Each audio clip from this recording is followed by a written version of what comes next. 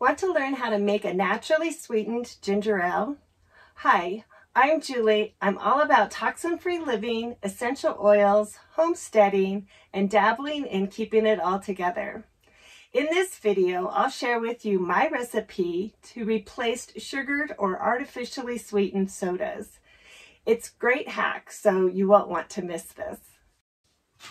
So for this recipe, I use doTERRA's ginger essential oil. And if you have another brand of essential oil, make sure that it's tasted safe for human consumption. This oil is newly sourced from Madagascar. doTERRA's ginger essential oil is derived from the fresh rhizome of the ginger plant, the subterranean stalk of the plant that shoots out from the root system. A featured ingredient in many Asian dishes, ginger is a hot, fragrant flavor when used as a kitchen spice. In Western tradition, ginger is often used in sweets, gingerbread, and ginger snaps being two examples. Internal use of ginger is best known as a digestive aid and for helping to ease occasional indigestion and nausea.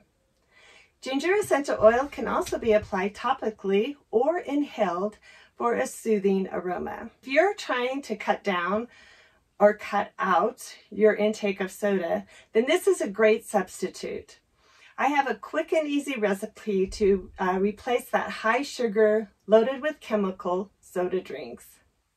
I started with a bottle of Pellegrino, and I usually buy the case at Costco. I like the glass bottles. I'm trying to not purchase anything in plastic when possible. And it comes out to about $1 a bottle, so it makes it pretty reasonable. And then, so let me see. So for the sweetener, I've been using stevia, and I buy this off of Amazon. I have a subscription, so because I use it a lot. And I just, depending on how sweet you want, or how much ginger you use. So I use about 2 droppers full of stevia. And I do like a strong ginger ale, so I use about 6 drops of ginger.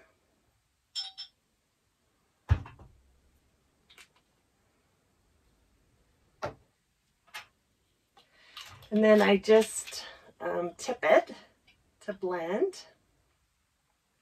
You can use, they do have powder stevia, but it tends to fizz up. So the liquid, I don't have that issue with this. So that's why I use the liquid on this.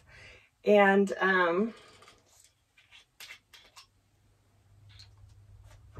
then you just pour it over ice.